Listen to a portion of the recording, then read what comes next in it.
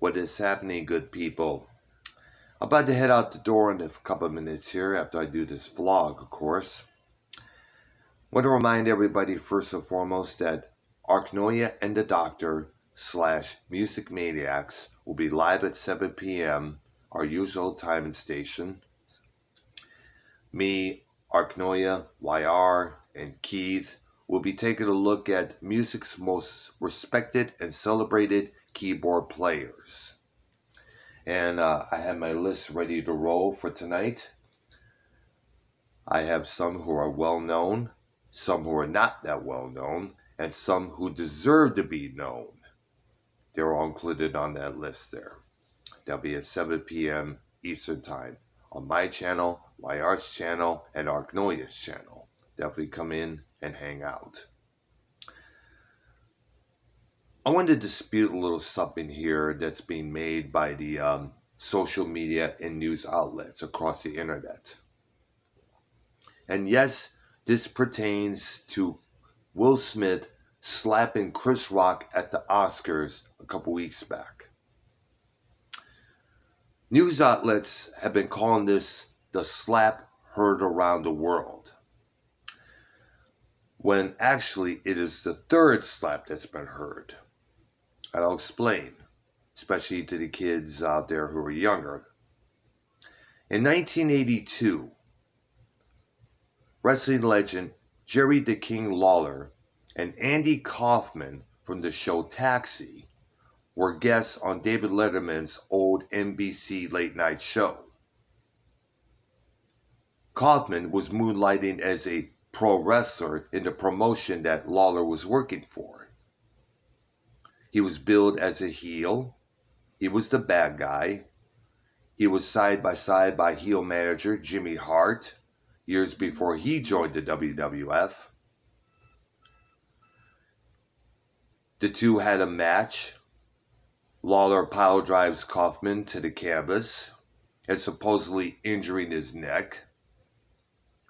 The two appear on Letterman's program, Kaufman wearing a neck brace. Kaufman is running his mouth about Lawler this, Lawler that, which prompts Lawler to get up from his seat and slap Kaufman right off of his seat onto the ground. That made a lot of news around that time there.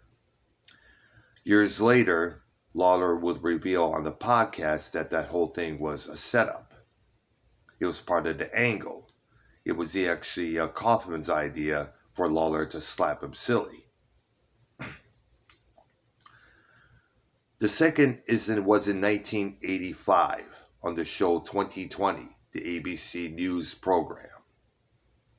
John Stossel, who was a reporter for that show back then, did a report on pro wrestling, why it's so popular, what do fans like about it. And one of the people that he interviewed was Dr. D. David Schultz.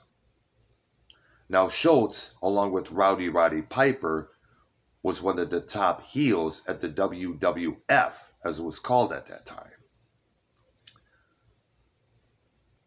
After interviewing Eddie Mansfield, a former pro wrestler turned trainer, learning how it was all done, the moves, the blading, and everything else, Stossel was interviewing Schultz, who was in full character that night. Stossel says, "I think wrestling is fake," pissing off Schultz, provoking Schultz to slap Stossel, bam, on the right side of his face. Stossel gets up, only to be slapped again at the left side of his face. As a result from that, Stossel got permanent hearing damage, sued the WWF for a specific thousands amount of dollars. And Schultz, unfortunately, was let go from the company as a result.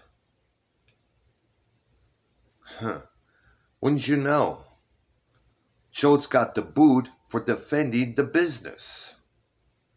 I know Ole Anderson a couple years back tweeted that out. I felt the need to reply saying, "Hey, Should Schultz come back and slap the shit out of the WWE's main roster for letting the business being exposed? His reply was, I wish he fucking would.